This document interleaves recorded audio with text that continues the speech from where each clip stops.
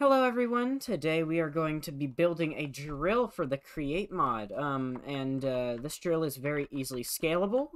You can build it very small if you want to, you can build it really large, you can make it like a chunk big to do really large mining, although it might be laggy a little bit. The one that I'll be showing you today is really scalable, like it's just a very basic, like, if you look up a tutorial you'll find like this exact drill. But, I just thought that it would be a good idea to, just have a tutorial out there for people, so that I get views, and then, if I get views, I can expand to more people. So this is a very, very basic, drill. This is probably, like, the first drill that you'll have if you don't already have a bunch of iron, and you'll want to make sure that you have rail here, but I like to have them, like, extended out a few blocks just so that I could fit everything in. So, we'll probably want, a drill. A mechanical drill. And the recipe for mechanical drill is a andesite casing, 1 iron ingot, and 3 iron sheets. And this is, like, again, this is the most, like, basic thing that you can find out there. But there are a few little things that I like to do to add to it. Anyway, you want, right there, I like them like this so that I could just see the sides. You'll want to have that there. This here. Like, very basic storage, like that. And, you know, make sure you want to have your glue on you, because you want to make sure that everything will be connected once you have it. So you'll want to make sure you want to make sure not to waste glue. So don't overuse glue when you're building. But you will want to have a bunch of it. And make sure you don't apply it to the ground or anywhere underneath, so that you don't waste anything. And you'll want to have rails in here. And then there's a few other things that I like to do, but this is the very basic, like, drill that you can build that will just go forwards. But then we reach an issue, so I'm going to pick it up. So we see right here that we have a chasm. So usually you might just want to, like, build over it before it gets there, but we're out in the open, in the underground, where you'll usually be mining in the caves. There won't be time for you to go through. So what I like to do is I like to break this block right here. I like to place a deployer like so.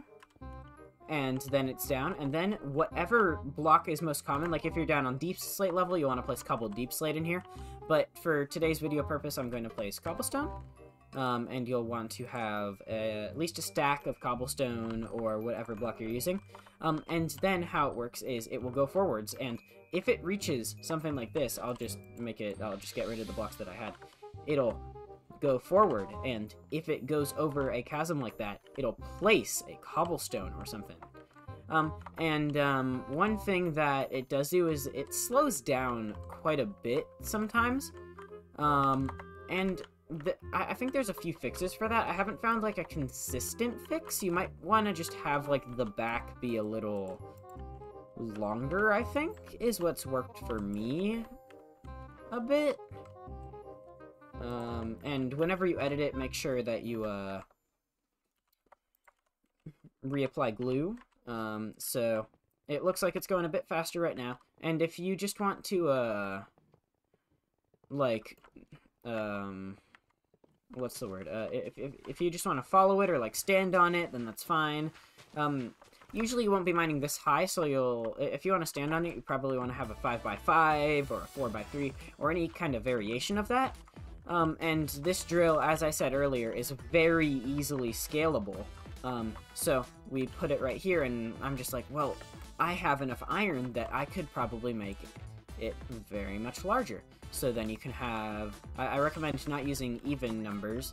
I recommend doing, like, a 5x5 or, like, a 7x7, because having, like, a 2x2, that would look weird and, like, offset. and having it like this just makes it look a lot better in my opinion. And then you can like activate it, and there, now it's like a 5x5, and you can do like a bunch of mining. I have one in the Create Mod server that I'm currently playing on, and it is a lifesaver when it comes to mining. Now, one of the things that I do find a little bit annoying is that right now, while I'm recording this video, it's not doing... Okay, I think I figured out what's wrong. Did I? I think I did. So, what is going wrong is that you probably don't want to have, whoops, wrong contraption. It's probably this one right here. You don't want to have, this as close as it is, so you want to have it moved back to, like, here, maybe even further back, so that it doesn't break the one that it's on while it's moving, which is the problem that I was having. So you'll want to have it like this, make sure you do the glue thing like I said, and then if you activate it, it should work.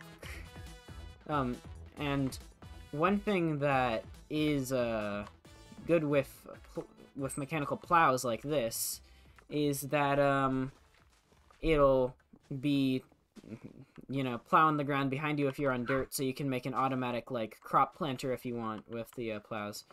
Anyway, it's doing whatever it's doing right now. It obviously won't do this when it's working, but I mean, this seems to be working pretty well. Anyway, thank you for watching. I hope this tutorial helped with whatever you were trying to do. And again, thank you for watching.